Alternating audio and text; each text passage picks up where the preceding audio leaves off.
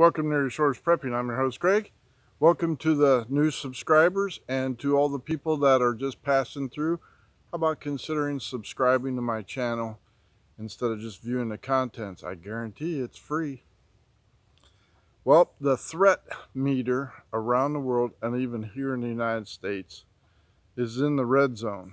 Let's start with Norway first. Apparently, the new race to arms is now in the Arctic Circle, and Norway says we have to up our game by adding extra military bases up there because we do share a border with Russia, and Russia has said we are going to be installing more bases to protect our nuclear subs, plus we will now be drilling for minerals, natural gas, off our coast. And if you don't like it, do something about it. So Norway is doing something about it, and they are increasing their military presence up in the Arctic Circle, as well as China is now saying, hey, there's riches to be had. We want some of that.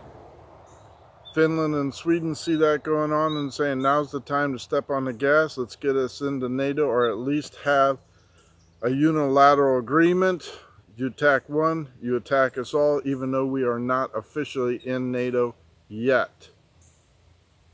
China, once again, is threatening Japan. Not only are they saying, let's have a party now that former Prime Minister Abe has been killed, let's have a celebration, and they're giving the Chinese people discounts on specified items that the, government says it's a good way to celebrate his assassination. Also, they are telling Japan, you better get used to seeing more of our warships cruising around your island and get ready. So the threat meter there is heading into the red. South Korea and the United States once again are having joint military exercises against North Korea, potentially, because North Korea is saying we will have a nuclear weapon, and now we are having a deliverance system with satellite guidance. That threat is extreme red. And Kim Jong-un, the North Korea guy, is saying, you know what, go ahead, tick me off. We'll just send one up and see where it lands, and I don't care. Get ready for that, folks. Sri Lanka, a little tiny nation, is just going up in flames, and it is attempting to drag everybody in the vicinity with it. Pakistan is now becoming very unstable, and they are a nuclear power. It is starting to spill over into India and surrounding countries, and the unrest is growing. Here in the home front, it is just absolutely pathetic. We will not have a country within 3 more years if at this rate this keeps going. The idiot in chief, the mail order president, is leaving the borders wide open. 250,000 illegal immigrants each month are crossing this border, bringing across them crime, drugs, and other things we don't want to know about, especially with diseases.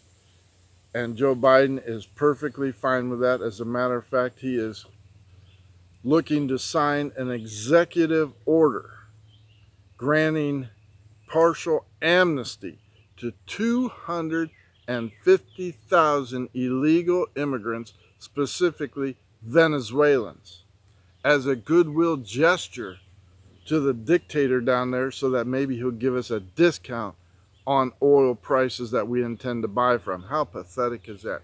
In the meantime, we are sending and draining our emergency oil reserves, specifically for a time of crisis here in the United States. We are sending them overseas, and guess who's in the middle of that?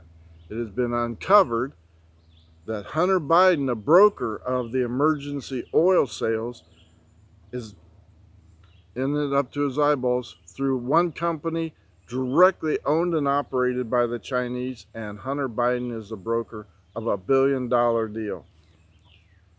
I guess we're not going to have any justice or inquiry on that, but I guarantee you if it had been Trump, the libertards, the unhinged left, would be foaming at the mouth, screaming at the top of their lungs it's a conspiracy and we need to indict him.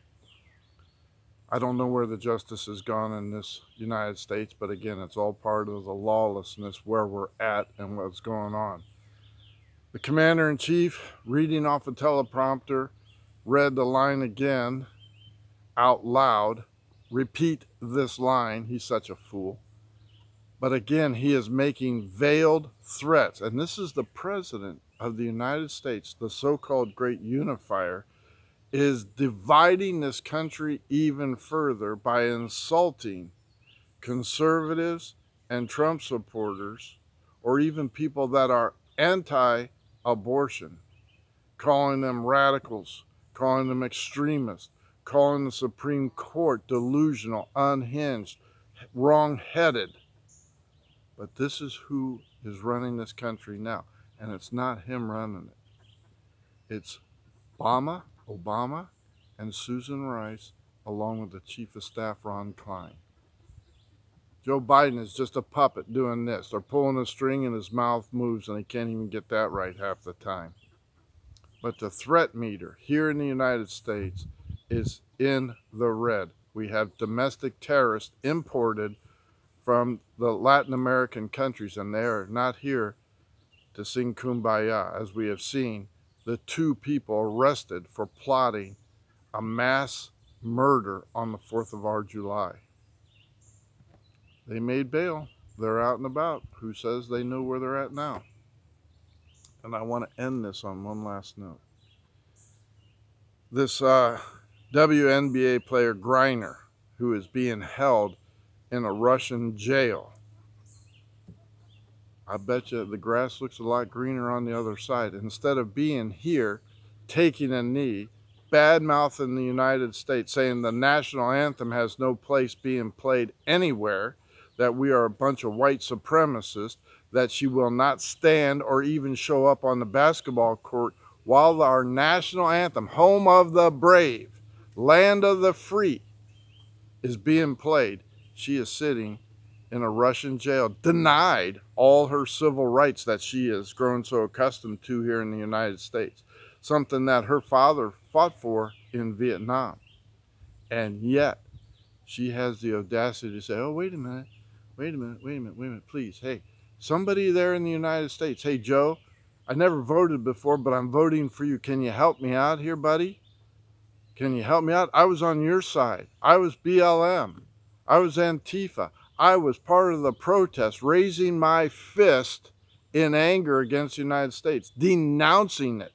But now I'm sitting in here where I have absolutely no rights, and suddenly America's looking pretty good to me. Can you help me out? Can you bring me home? Takes a lot of nerve to say something like that. Maybe she's learned her lesson. I seriously doubt it. But all these people, all these Hollywood movie stars saying, I got to get out of here. Trump's elected. I'm leaving this country. They never do, because they know exactly what it is here. It is a great country.